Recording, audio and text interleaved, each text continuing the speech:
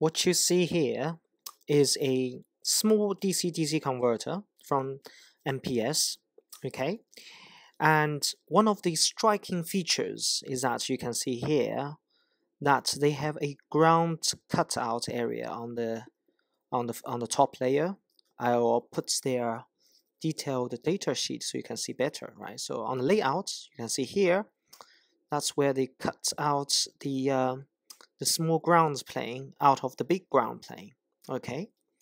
And you can see the modification I'm going to make, right? So I already scraped the paint of two different grounds, and I put solder in. And then next, I'm going to test this from the conducted emission point of view, okay? To see the difference by using a continuous ground, which I will connect these two grounds together, and test it to compare with the split ground and see which one is better. Because the thing is, if you attend their seminar, which are pretty good, I have to say, always they have the very good contents there, they always promote this kind of like separate ground scheme. And many of my clients use very similar techniques, and they ask me, is there any really difference? Because what they found is actually they can't tell the big difference once they implement in their own products. So this session is really to explore the concept of this split ground and see really, does it make any difference from just the conducting emission point of view, right? We're not measuring radiate emission, just for clarity.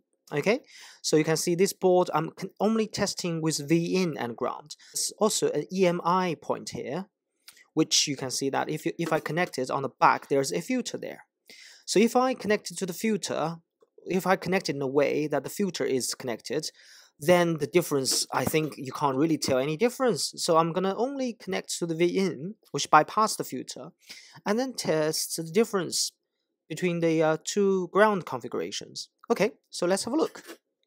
The test setup I'm having, as you can see, is a close to automotive test setup, right? There's a ground plane, the unit will be placed here, connecting to two listens. You know, we mentioned this in our previous videos. So that's our conducting emission test setup. And for today's test, I'm actually going to use the receiver from TechBox because it has a FFT function which makes scanning like seconds, so I can quickly compare. Okay, anyway, the main character is this one, so let's test this first. So we put the DUT to the test bench, okay, and I'm gonna switch on the power. So now the power is on, okay. So I'm going to perform a conducting emission once, okay. So I didn't set up the limit line, but you can, okay. But I just wanted to quickly test it, so I can. Currently, you can see I'm selecting pre-scan FFT sweep. Okay, so I'm gonna single it, and you see the result from 150K all the way to about 100 megahertz, and see the speed. It's mad, isn't it? It's crazy. Okay, anyway, so we got the results, and this is the result with the separate grounds. So next, let's make the modification and test the joint bridged ground, okay? But before that, I need to save this result. So I'll save this result, and then we're gonna compare. Okay, so you can see here, I joined two grounds together by having this big bulb of soldering joint, okay? But you get it. So now I joined two grounds, right?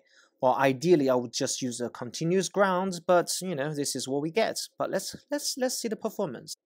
Okay, so I powered it up, and we're gonna do a new scan. Okay, single scanning.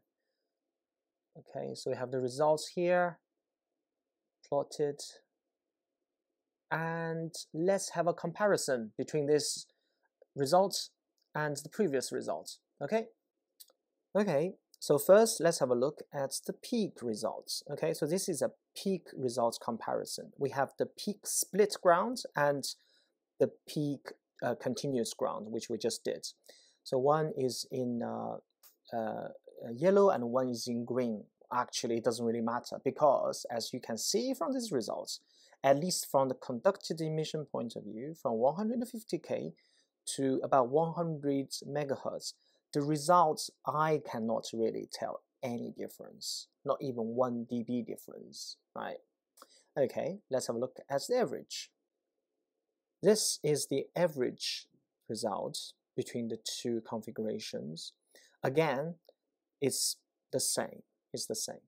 Okay, so as I said, at least this test shows you that from the conducted emission point of view, this split ground actually does not make too much improvement compared with one continuous ground, which makes sense to me because I simply cannot see the benefits of creating this separate ground.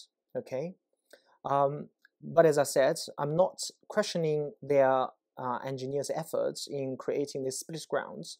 In certain applications, this may well make a big difference, but at least in this demo board and from the tests we did, we cannot see a big difference.